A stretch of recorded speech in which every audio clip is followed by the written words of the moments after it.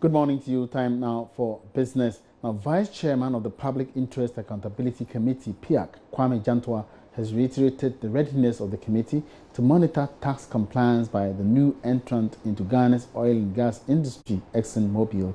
According to him, the committee has been able to build capacity over the years to be able to handle huge entities that will participate in the country's petrochemical industry. He spoke in an exclusive interview with Joy Businesses after addressing some selected journalists in a workshop at Koforidua. Once it goes to Parliament and is ratified, I'm sure we will see the content of that contract. And when that happens, let's talk again and see whether the content of that PA that has been signed is beneficial to Ghana. But does our regulatory bodies have the capacity to regulate a company like ExxonMobil, as huge as it is? Why? Because it's huge? Yes, they wield a lot of financial power.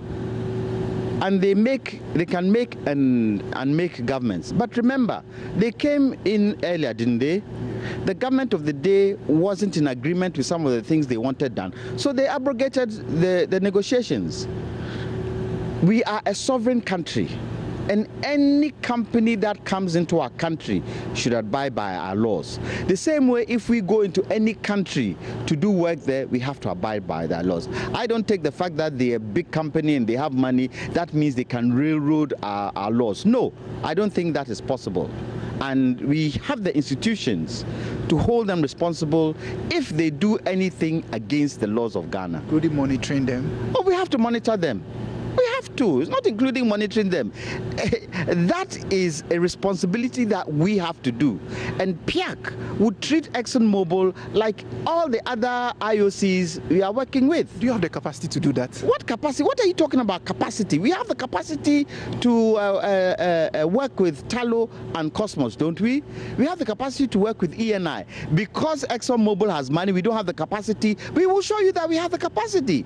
And we will not allow them to do things that are ultra-virus to our laws. I don't think PIAC will sit down and say because it's, ExxonMobil, we are going to give them preferential treatment. No, I don't think so. And I don't think anybody in government should do that. Anybody in Parliament should do that. Our judiciary should do that because we are a sovereign country.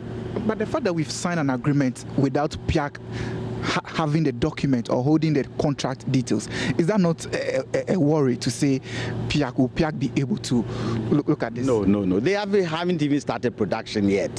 They haven't started production.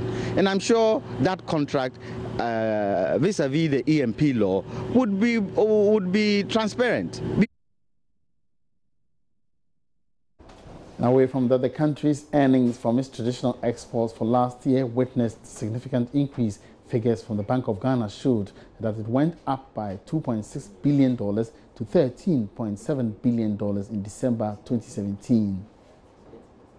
According to figures from the Bank of Ghana, gold brought in $5.7 billion compared to $4.9 billion secured in 2016. For last year, cocoa contributed $2.7 billion, about $2 million more than what it got in 2016, while crude oil exports went up from $1.3 billion in 2016 to $3 billion ending December 2017. Sources close to government are attributing the strong earnings from the precious metal gold's increase in volumes exported. The development could help the Bank of Ghana shore up its dollar bank balance, which could go a long way to stabilize the cedi. However, the country's total import bill, as at the end of last year, stood at $12.6 billion.